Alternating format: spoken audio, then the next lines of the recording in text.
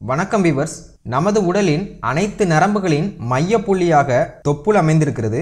சுமார் 72,000க்கும் மேற்பட்ட நரம்புகள் கொண்ட ஒரு பகுதிதான் இந்த தொப்புள்.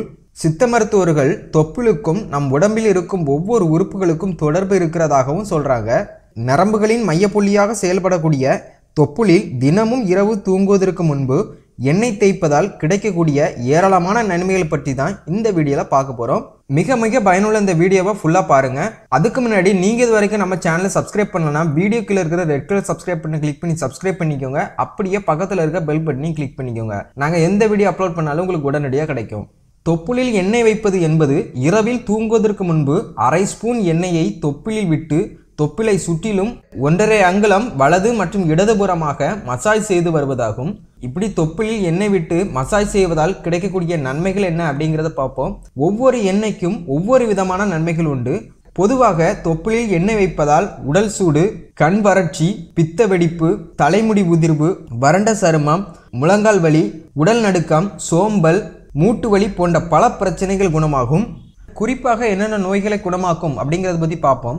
உடல் சூட்டினால் உண்டாகக்கூடிய வயிற்று வலியை குணமாக்கும் ஆற்றல் இந்த முறைக்கு உண்டு.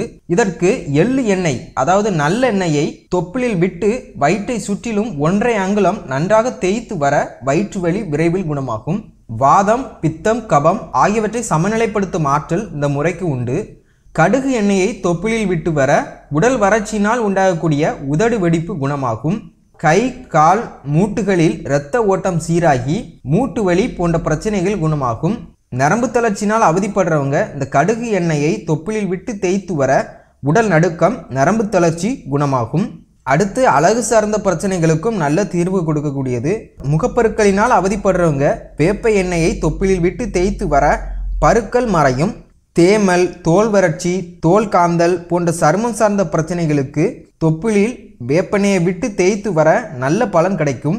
அடுத்து நெய்யை தொப்புளில் விட்டு தேய்த்து வர சருமம் மிருதுவாகும், முகப்பொலிவு பெருகும். தேங்காய் எண்ணெய் அல்லது ஆலிவ் ஆயிலை தொப்புளில் விட்டு தேய்த்து வர ஆண் பெண் மலட்டுத்தன்மை குணமாகும். பெண்களின் கருப்பை பலனடையும்.